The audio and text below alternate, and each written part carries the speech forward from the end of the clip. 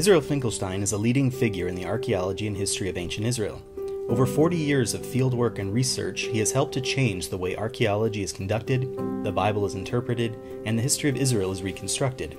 I sat down with Israel over several sessions to talk about how a lifetime of work has informed the story of ancient Israel.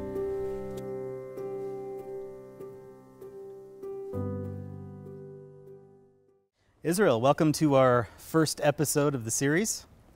I think today we need to lay down the rules for what we're going to do. We can't just jump right into the story of ancient Israel. I agree. We don't even know where to start without assessing what the data is that we have to wrestle.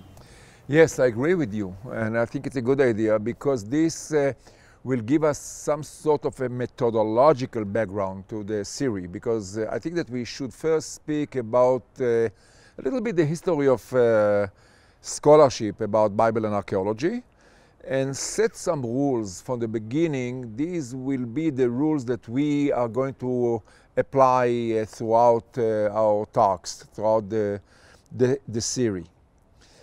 Now, obviously, we are dealing with the three disciplines here that need to be combined in order to deal with the history of ancient Israel. The first one is, of course, biblical exegesis, because we are here because of the Bible, not because of this cooking pot or that storage jar. So biblical exegesis. The second one, of course, is archaeology, which is highly important. And the third one is the ancient Near East. So each and every one of them has advantages and disadvantages. And I think that we have to set the background first to explain this. So let me start with biblical exegesis. We need to be aware of several facts right in the beginning. First and foremost, that the Bible does not mean to speak history. The Bible is all about theology, about ideology, including territorial ideology, which really is on the margin of telling history, if you wish. But still, the reason is to speak about the relationship of the God of Israel with the people of Israel, with the Davidic dynasty, the centrality of the Jerusalem temple and Jerusalem in general, and so on. So we are speaking theology, and we, scholars, researchers, we need to speak facts and data. That's the first thing to say. Secondly, about the Bible, and we will elaborate later. Secondly, there is a gap between the ostensible events, or the events, if you wish, and the moment of composition. And sometimes this gap is very long. It's a very long one.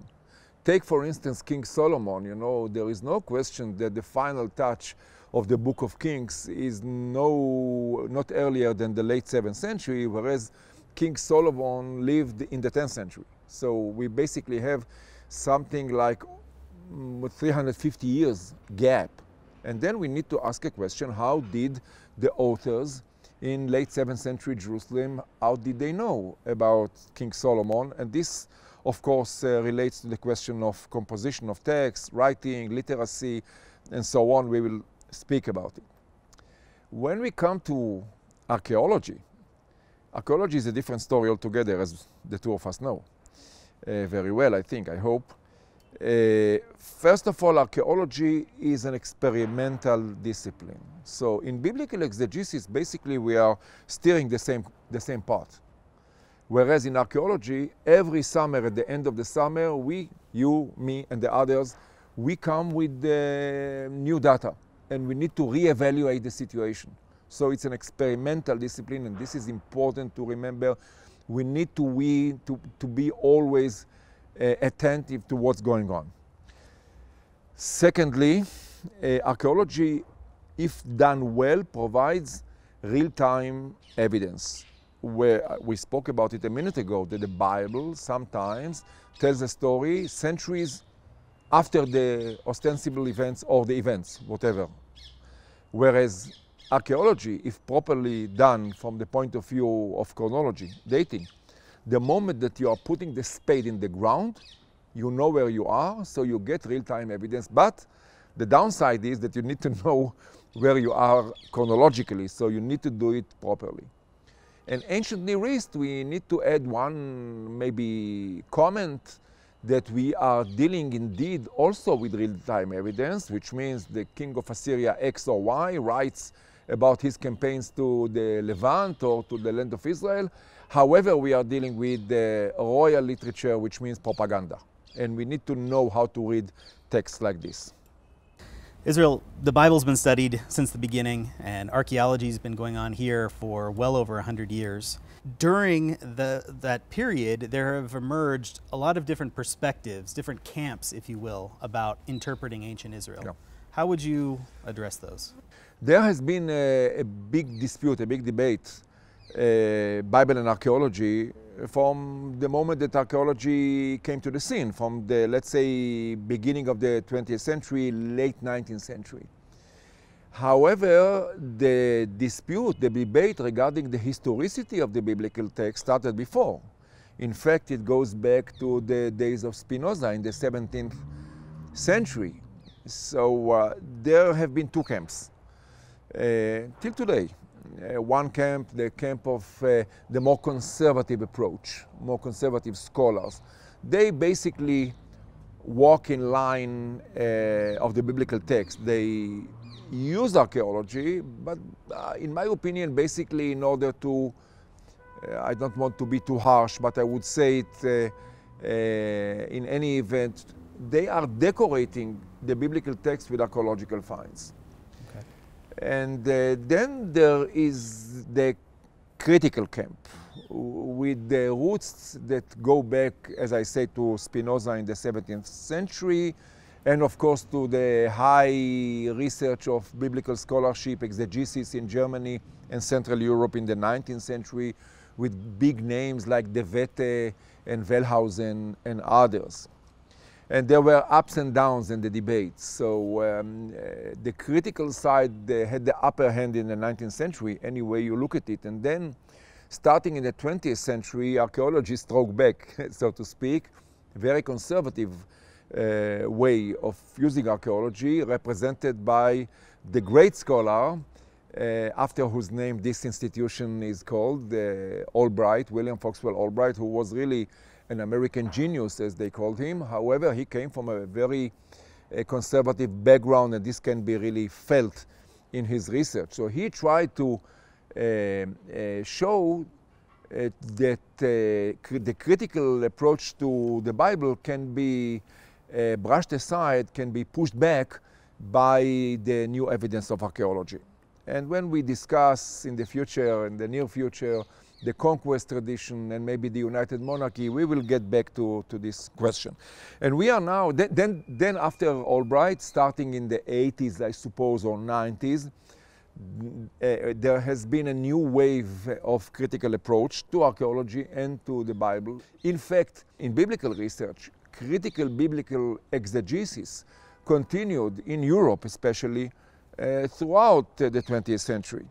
And in my opinion, now we are in a new phase of an attempt to show that archaeology can strike back at the critical approach. Now, I need to say a word also about minimalism, because minimalism is used sometimes in the dispute without really understanding the depth of the meaning. What is minimalism? Because I'm, for instance, accused sometimes or listed, you know, as a minimalist.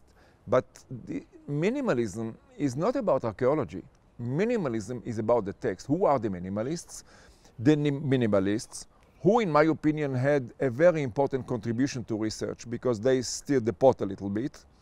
Minimalism is about dating the text. Whoever claims that the biblical text, the historical quote-unquote parts in the biblical text, they come from the Persian or Hellenistic period, he or she is a minimalist.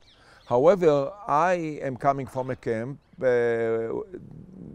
group of scholars who argued that the historical parts in the Bible were composed starting in the 8th century BC and in Judah in the late 7th century BC. So by definition, I cannot be a minimalist, and I see myself as one in a big group of scholars, most of them Europeans, who should be described, in my opinion, as the view from the center.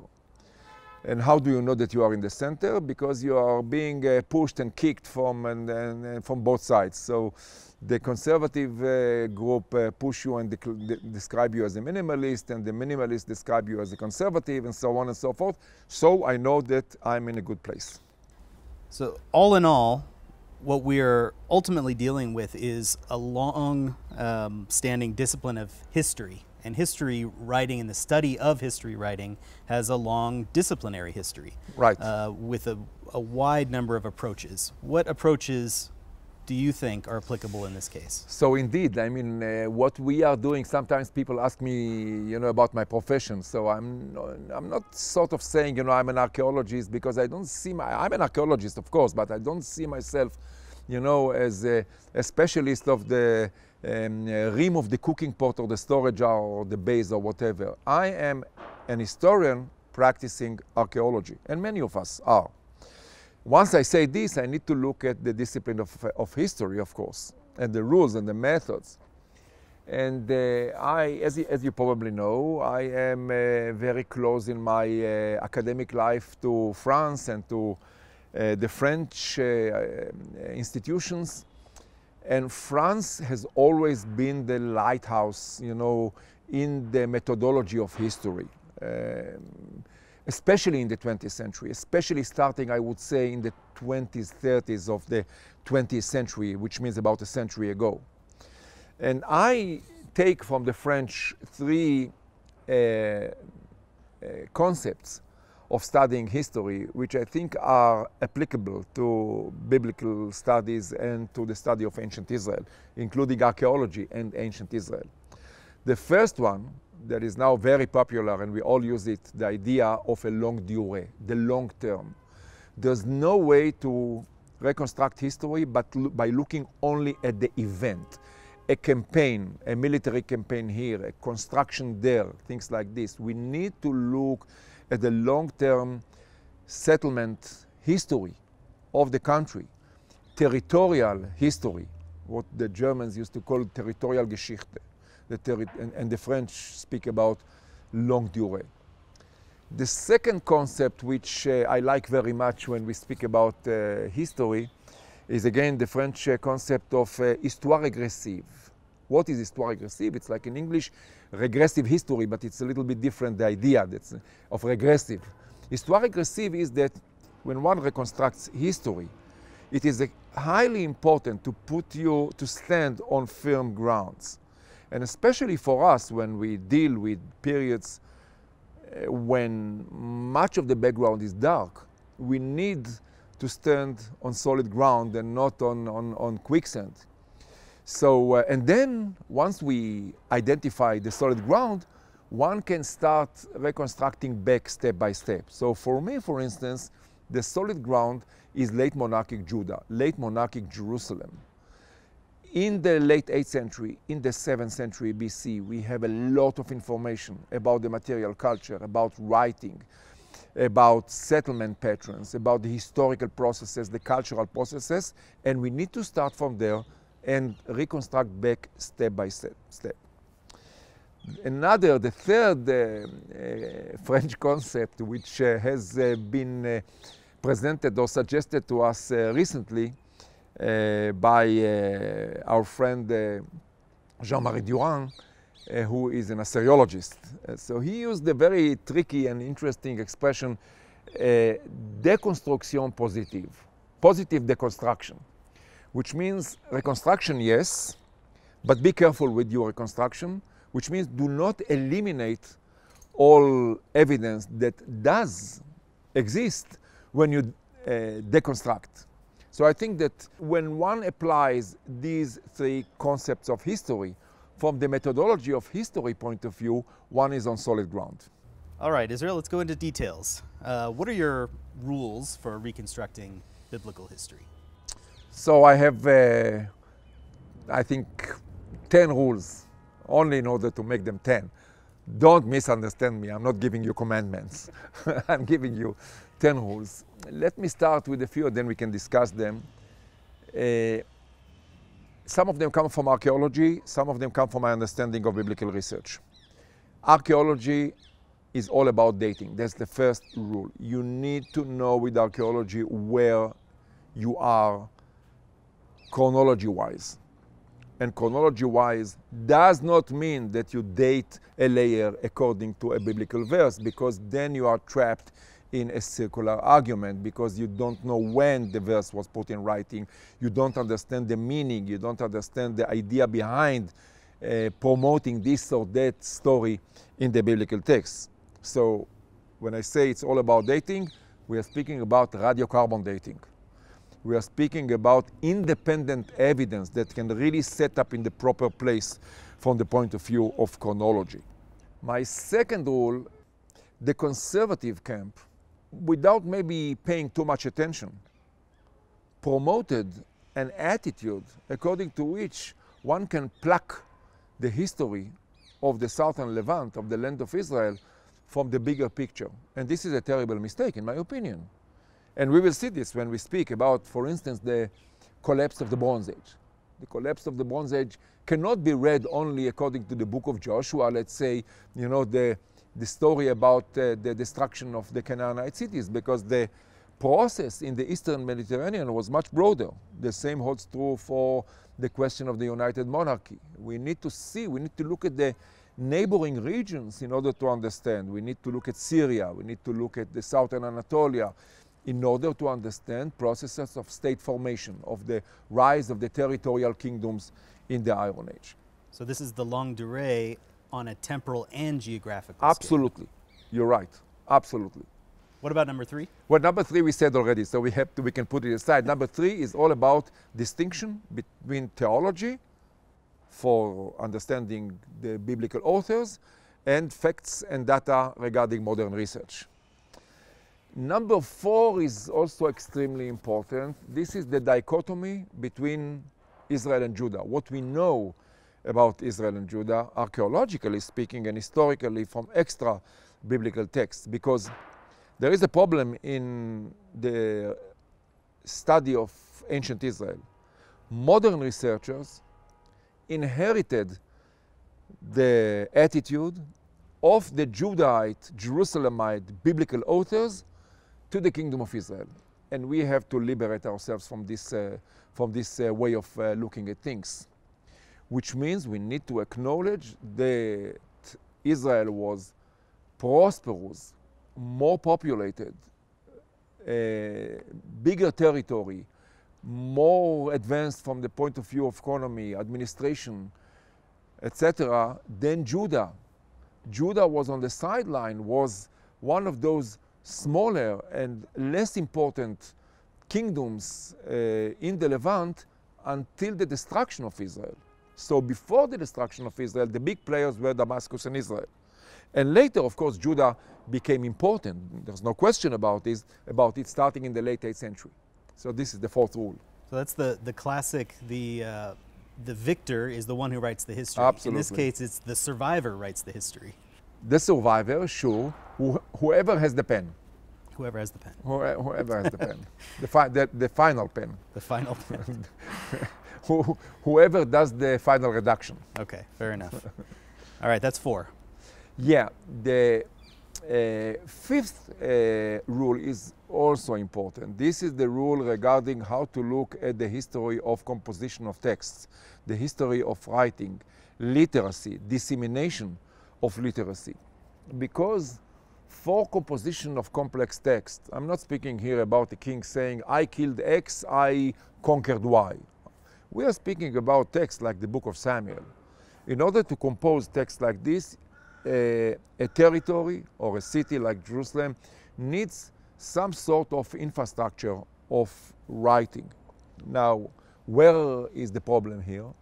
The problem here is that there has been circular argumentation here too, that scholars dated inscriptions according to their understanding of literacy in the Bible. Because many of the inscriptions do not come from good archaeological context. So this gives you the flexibility to date them, and then there you have to be very, very careful. So in my opinion, this is wrong, and the only way to establish a good understanding of the history of literacy in Israel and in Judah is to look first and foremost at the context and work on texts, on inscriptions that came from secure context. Leave all the rest inside. So first of all, establish a clear view, and then one can deal also with those texts that came from unsecure context. How many texts do we really have from this era of biblical history? Well, we have quite a lot, depends what kind of text. Let me give you an example, Ostraka. We have altogether, I think, if I'm not mistaken, something like 400 Ostraka for Israel and Judah.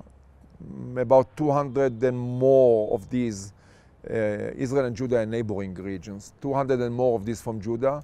There are several monumental inscriptions from the region, from the southern Levant, not only from the territory of the two Hebrew kingdoms, of course.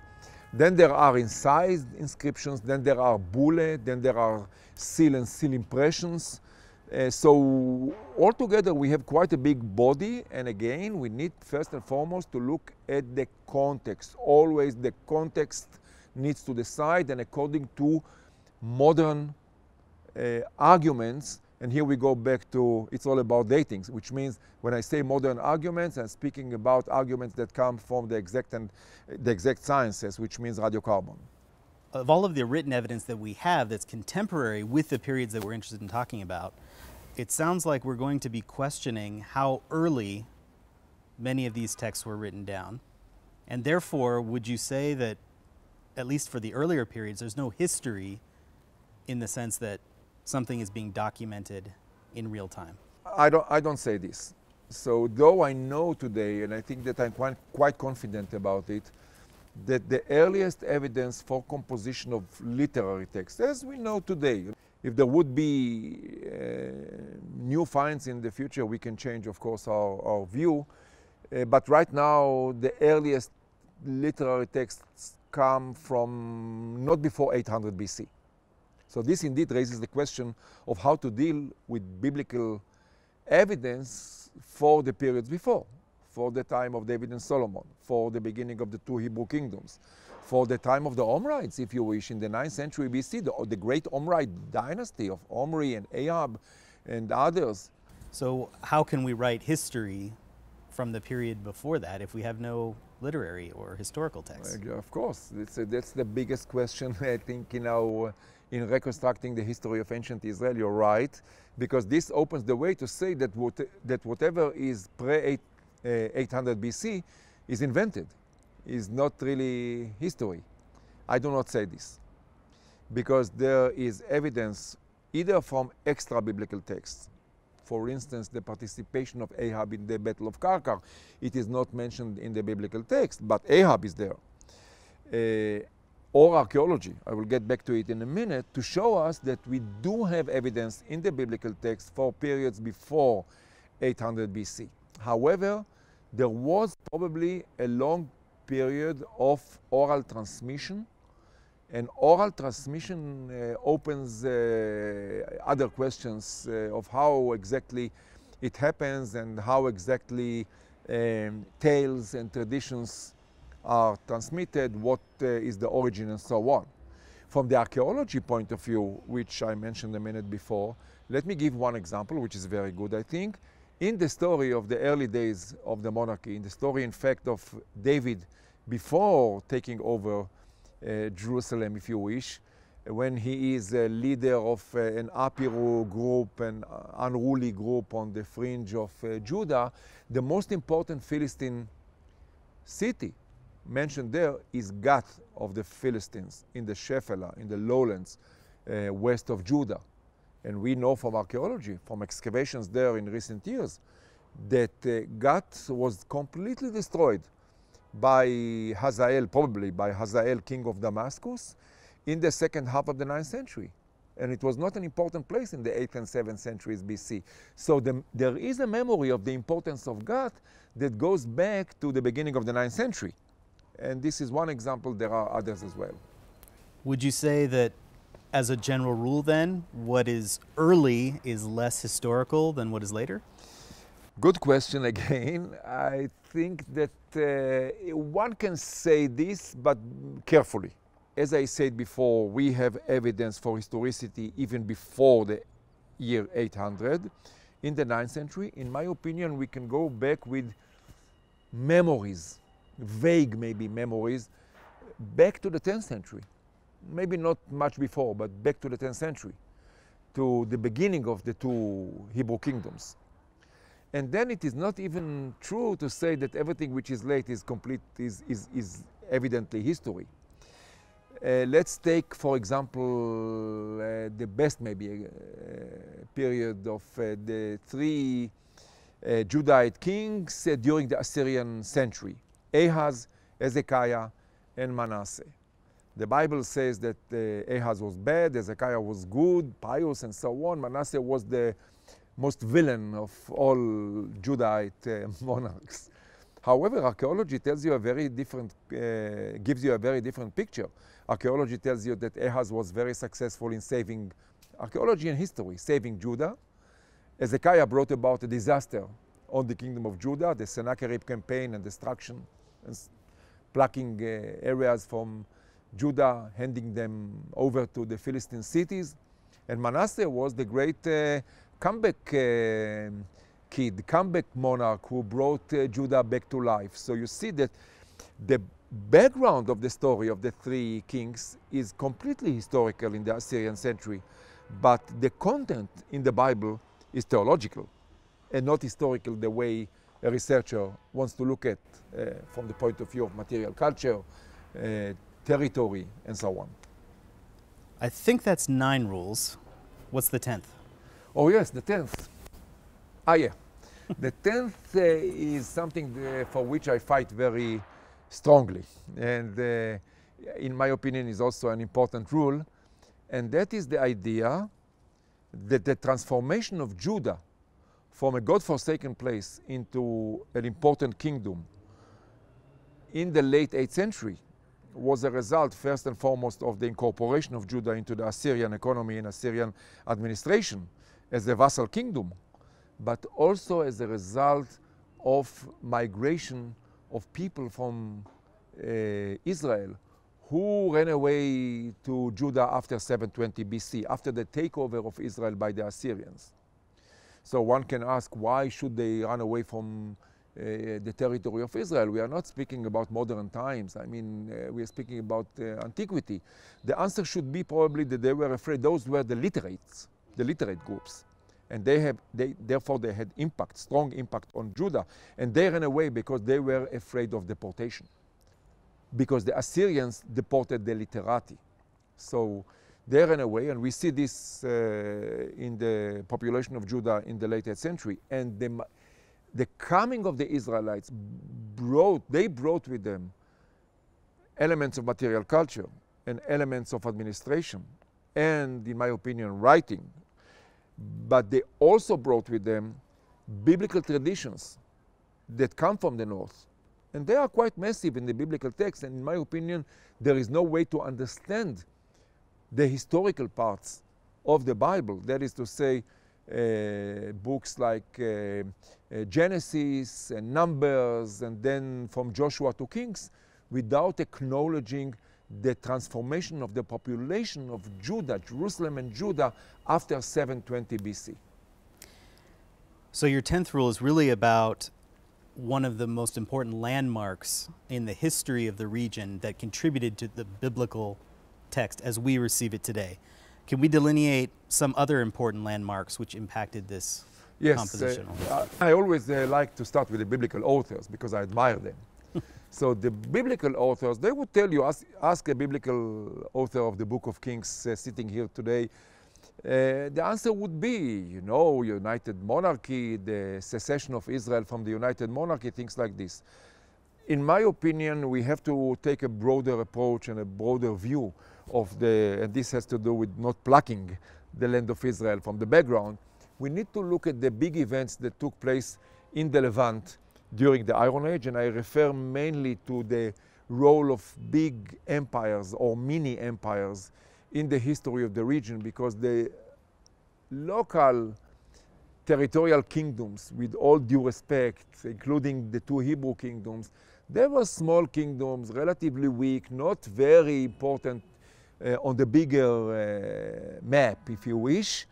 So we need to look at Egypt, at Assyria, even at, say, Damascus in a certain moment when Damascus developed into a mini empire.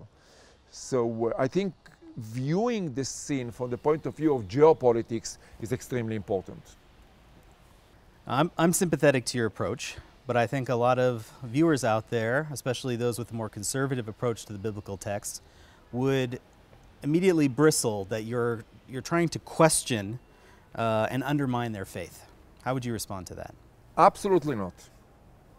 Absolutely not. I am not here to damage faith or identity of people, God forbid. I mean, I am here to collect the archaeological evidence, the evidence of about biblical exegesis and the ancient Near East, present it to the viewers, and they can take from it whatever they wish. I totally respect faith and identity. I have my own faith and identity. And when I look at things, when it comes to the Bible, I would like to advise our viewers, to give them one advice. I think that reading the biblical text in a critical way gives far better respect to the ingenuity, the amazing ingenuity of the biblical authors and their time and their distress and their wish and their goals and their ideas and their philosophy and their theology. Great, thanks Israel. That ends our introduction. I think next time we can jump right into the history. Right. Let's do it. I'm looking forward.